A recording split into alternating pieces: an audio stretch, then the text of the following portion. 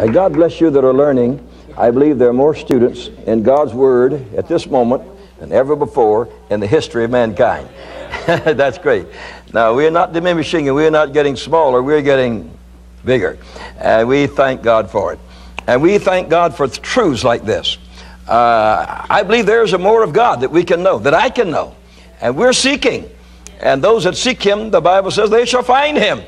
And so we are reaching out there because the Bible tells us to reach out. We're not contradicting the Word, but we're showing God that the material things of this life do not overwhelm us, that we know there's a place in God, and we're going to get that place in God. I feel sorry for some people because their minister is not converted and doesn't know what it means to be born again, and because of that has very little knowledge of the Most High God.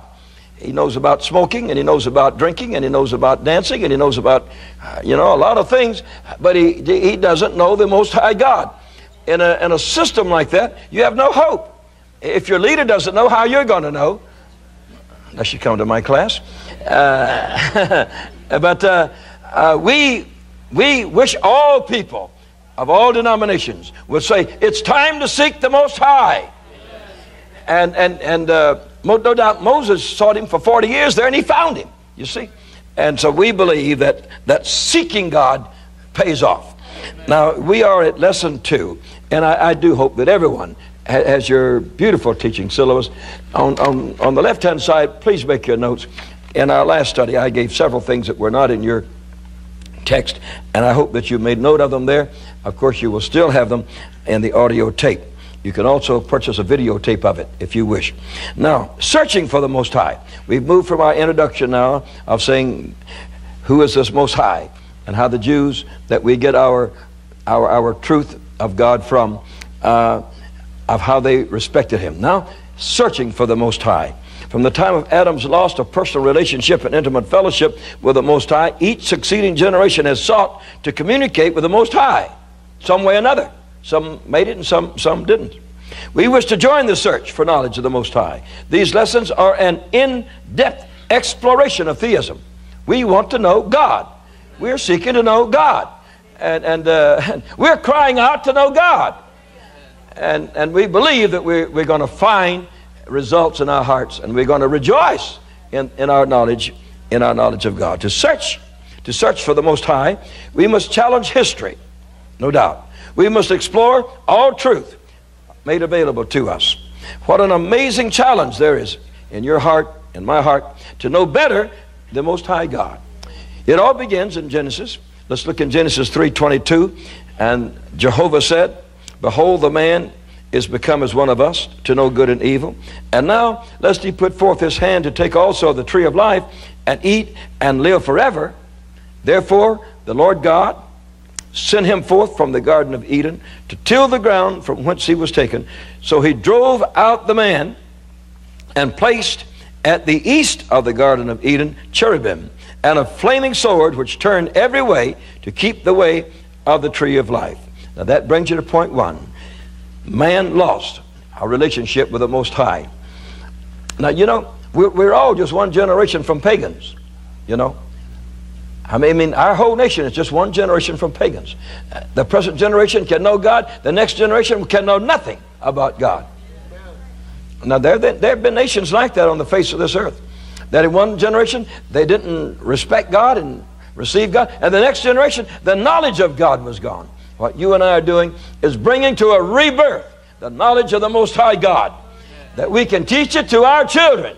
And we are not ready to lose the reality of knowing the Most High God. Now, in your point 1, in the beginning of his creation, Adam personally knew the Most High. I mean, he personally knew Him. He held arms with Him. He held hands with Him. He walked with Him. So he walked and talked with the Most High, against whom Adam volitionally rebelled. Now, we put that in there to show you that it was not an accident. He did not make a mistake. He, in his own insides, says, I want to explore doing what God doesn't want me to do. Now, you can explore sin if you want to, but the wages of sin is death, you see. And he explored. Satan says you'll get as wise as God, and you will be great if you will do this. and he refused God's counsel and accepted another counsel. And if we do the same, then we will cease to know the Most High God. All right. Adam destroyed his friendship and his fellowship and his relationship with the Most High God. And no one has ever had that identical relationship from that day until today.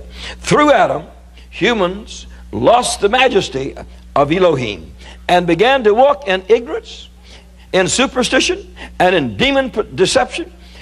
In Adam, all men die. Now, if you were a preacher, put a whole circle around that thing and preach your heart out on it. It just gets to me that through this one man, our father, you see, our father Adam, through him and his volitional and intentional rebellion against God, he lost the majesty of the mighty Elohim that made all things, and began to walk in ignorance, and began to walk in superstition, began to walk in demon deception. 1 Corinthians 15:22 says, "For as in Adam all die, being our father, and his blood in our veins we die. Even so as in Christ shall all be made alive." When we become born into the family of God, we come back into a relationship to where we can know God now. We leave that dark relationship and into a light relationship to where we can know God. Since Adam, erroneous teachings always stem from the lack of a personal knowledge of the Most High God. Now, brother, for every cult in this country, whether it's Mormonism or Jehovah's Witnesses at all, or even Mohammedanism. Mohammedanism got on the face of this earth because there wasn't great teaching on God. You can't imagine how important this is for you to get out and talk about it and tell people that you know God. And that they don't know whether there's one there or not, you know. And we have cults on the face of the earth, and the reason for it is no personal knowledge of the Most High. When people have a personal knowledge of the Most High, they stay out of cults because they know the Most High. Without the Most High, man's greatest desire is to realize God. He has a desire for it, but he doesn't reach it. Man's greatest adventures are in the pursuit of the knowledge of the Most High God. The very spirit and soul of the human person senses in its origin and forever longs and desires to return to its source of knowing the Most High God. I don't believe there's a human living that inside of him he doesn't yearn to know the one that created those stars and made those mountains and made those seas and made us. I don't believe there's a human living that would not like to be acquainted with the one who created it all. Now, the chief adversary of keeping us back from knowing the Most High God, from the time of Adam's fall and his loss of fellowship with God, man sought to know God. In every generation, man has sought some way to know God. Many times he went to idol worship, trying to know God. The evil one, which is Satan, or the devil, has taken advantage of man's thirst for God and has given him counterfeit idols, counterfeit dreams, in order for him to worship. Man hopes these images of mud, of stone, of wood, of silver, of gold, will in some way restore him to the fellowship of immortality. Sad and pitiful for man to be limited to such a knowledge of the Most High, which is no knowledge at all. The Bible says that at the time of this ignorance, God winked at it. He was so upset with it. But now commandeth men, all men everywhere, to repent. That's in Acts 17:30. And the times of this ignorance God winked at. But now commandeth all men everywhere to repent. God desires that men know Him. God is not trying to hide from us. You're in the right attitude, in the right spirit in this great class. God is not trying to hide from us. God wants to identify with us. Let's find the veil that removes us from God and move it away, and then we shall see Him. And we shall come into that knowledge of Him. It is satanic transgression and rebellion, always, totally, that separates man from his God. And let's read again Romans 1, and this time verses 18 to 25. It says, "The wrath of God is revealed from heaven against all ungodliness and unrighteousness of men who hold the truth in unrighteousness." Now we should remember that. God is very unhappy with all ungodliness and all unrighteousness. God never feels good about sin. And if you think He does, then you don't know Him. Because that which may be known of God is manifest in them, for God hath showed it unto them. Now look at that verse 19 carefully. Because that which may be known of God, his reality, his knowledge of himself, God has showed it unto them. And I think he showed it unto me. He says, I am ready to reveal myself to you. I am ready for you to know more about me than ever before. And so that's what we're working on, that we have this reality. For the invisible things of him from the creation of the world are clearly seen, being understood by the things that are made, even his eternal power and Godhead, so that they are without excuse. The pagan, the heathen, is without excuse in knowing God. Because that when they knew God, that's going back maybe to Noah's grandchildren, you see. Noah's grandchildren, that they had to know God because Noah told them about it, became empty in their imaginations, and their foolish heart was darkened, professing themselves to be wise. Man always wants to be smarter than God. He got it built into him, trying to be smarter than God. Profess themselves to be wise, they become fools. They change the glory of the uncorruptible God into an image. You know, when they first took the book of Romans and translated it into Chinese, a group of Chinese scholars came around and said, you're trying to fool us, aren't you? And the translator said, what do you mean? He says, well, you know, this is us. What'd you put Rome on it for? He says, this should be the book of the Chinese. He says, this fits us, you know, to call this not the book of Romans, but the book of the Chinese. Well, it's not the book of the Chinese. It's a book for the whole world, for every race, for every nation, for every tribe, for all people. That they made an image. Imagine, this was written here 2,000 years ago. Made images like men, like birds. I could bring you pictures of those gods that are part woman and part bird, and four-footed beasts. They got all kind of gods that are nothing but animals, great terrible-looking creatures sitting at the doors of their temples like they would tear you to pieces. Creeping things. Wherefore God gave them up to uncleanness. And that's what all pagan religion is. Through the lusts of their own hearts, immoralities, to discover their own bodies between themselves, who changed the truth of God into a lie. That goes back to just after Noah's time. And a lie, and worship and serve the creature more than the Creator, you see, who is blessed forever. Now, it's only Satan that calls the Most High the unknown. The Greek intellectuals on Mars Hill in Athens, when Paul arrived there, they had many gods to present. They had Zeus, they had Mars, they had Apollo, Jupiter, they had Mercury. But they had these gods by legends, they had them by traditions, they had them by old tales. These gods that were just stars sailing through the heavens every night, and they made myths about them of how great they were. The Most High was unknown to them. He was named the unknown God. So they inscribed all the names of their gods. They put at the bottom the unknown God.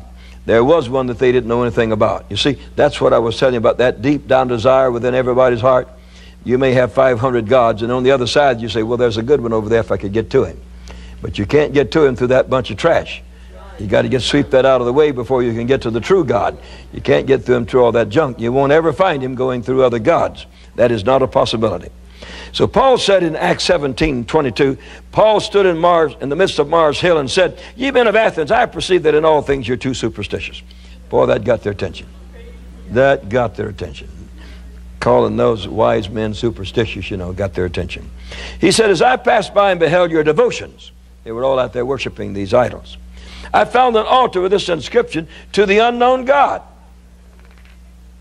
Whom therefore ye ignorantly worship, him declare I unto you. You're doing it in ignorance. I'd like to make him a reality to you. I'd like to let you know all about him. He has one nose and two eyes. I'd like to tell you about that.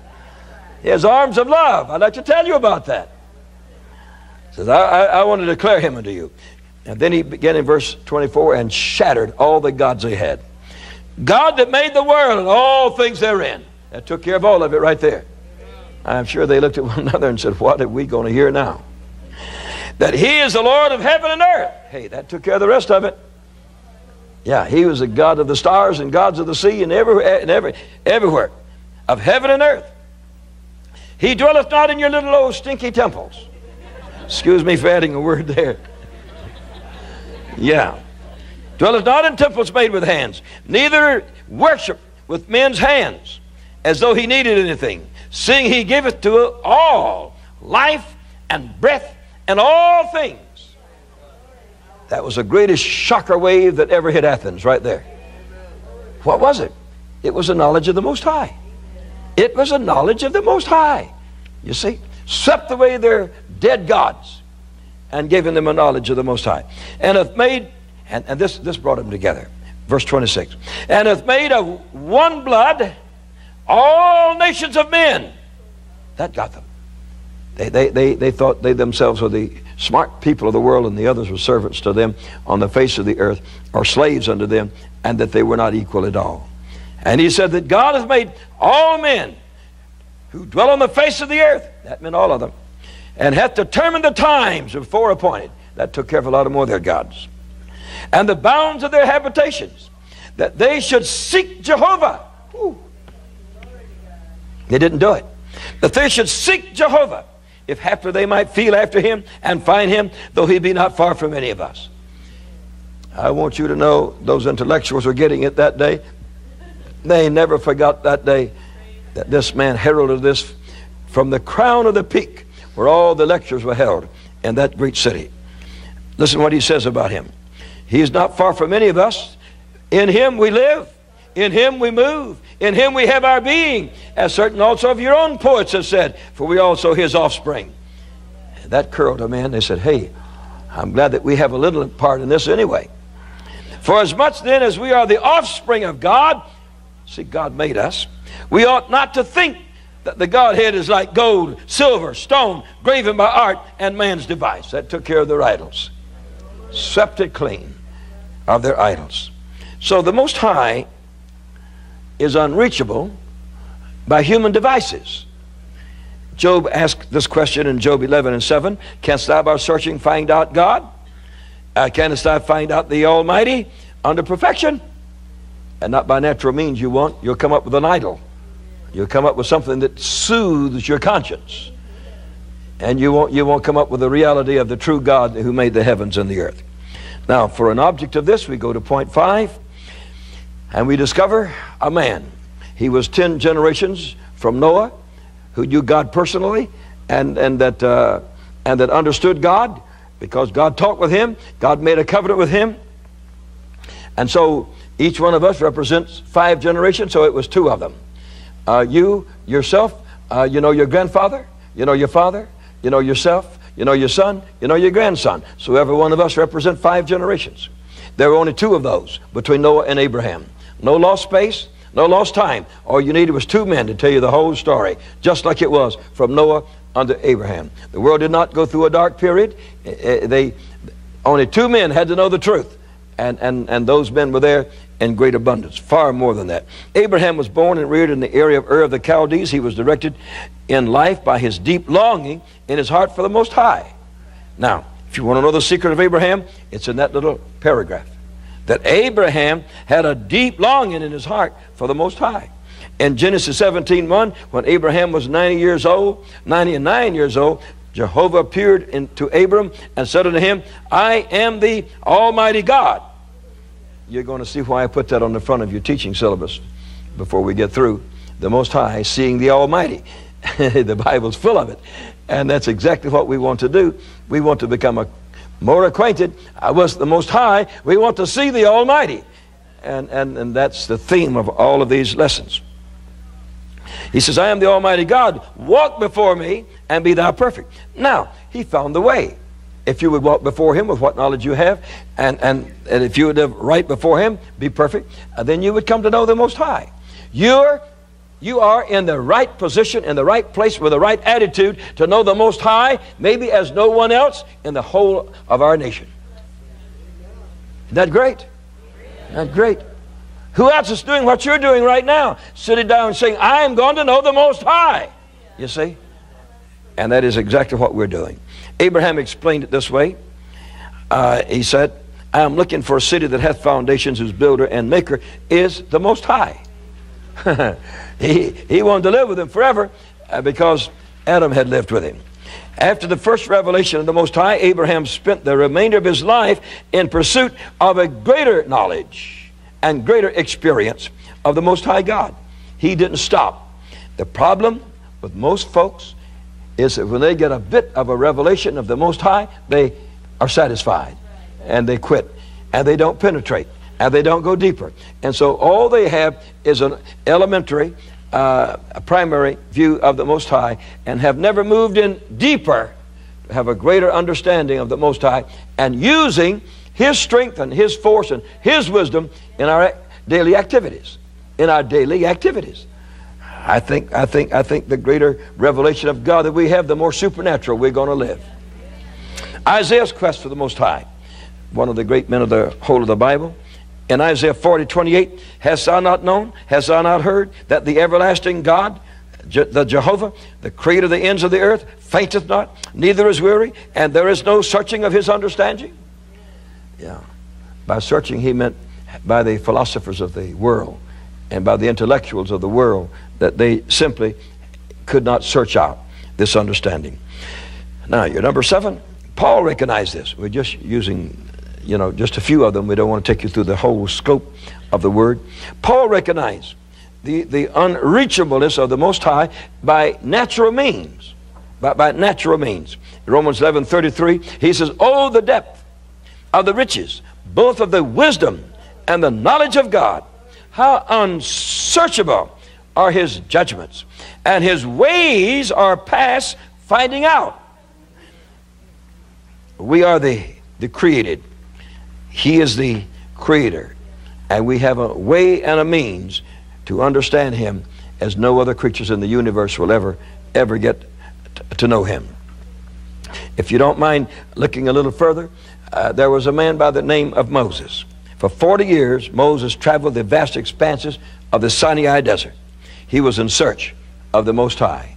Yeah, there were a few sheep following him around, but they had a lot more than sheep on his brain. And he was looking for the Most High. One day he observed a small umbrella-shaped tree that lit up like a furnace. We've seen many of those little trees, little old flat things. And he saw one light up like a furnace. At first, Moses must have considered the desert phenomenon a mirage. A mirage. As he approached the burning tree, which was not consumed, Moses discovered that the Most High God was right there. Was right there. That his Shekinah glory that used to rest over the cherubim in the Holy of Holies was right out there in the desert. God will meet you anywhere you want to meet him. Yeah. It was right out there in the desert. And look at it. It's in Exodus 3:14. And God said unto Moses, "I am that I am." Hey, that's strong. And thou shalt say unto the children of Israel, "I am has sent me unto you." Now, when God said that, that's what has baffled the Hebrew people from that time unto this day. When God began to express his names, they became afraid to pronounce them even.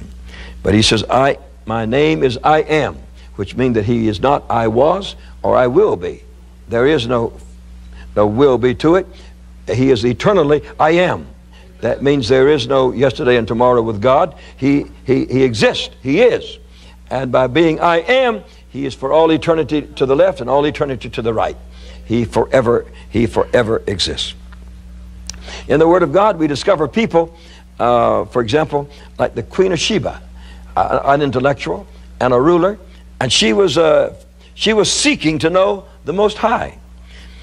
One of the most remarkable instances that we have anywhere in history of a person seeking the Most High is that of this queen who ruled in North Africa. In her African kingdom, she heard that there was a man who was a king in Jerusalem and in Israel, and that he had information about the Most High. Have you read why she went over there? She wanted to find out how he went up to worship God, she told him. And she watched him worship. So in 1 Kings 10:1 it says, "And when the Queen of Sheba heard the fame of Solomon concerning the name of the Lord." Did you catch it? Are you here? Yeah. that she heard about Solomon concerning the name of Jehovah. That's what drove her there, a quest to know the Most High. She came to prove him, to see how much he knew about God, to see if he could tell her something about God that she didn't know. That's the reason we say that in all generations there are people seeking after God. And they are always very beautiful people, just like the people in this class, you know, reaching out and seeking after the Most High.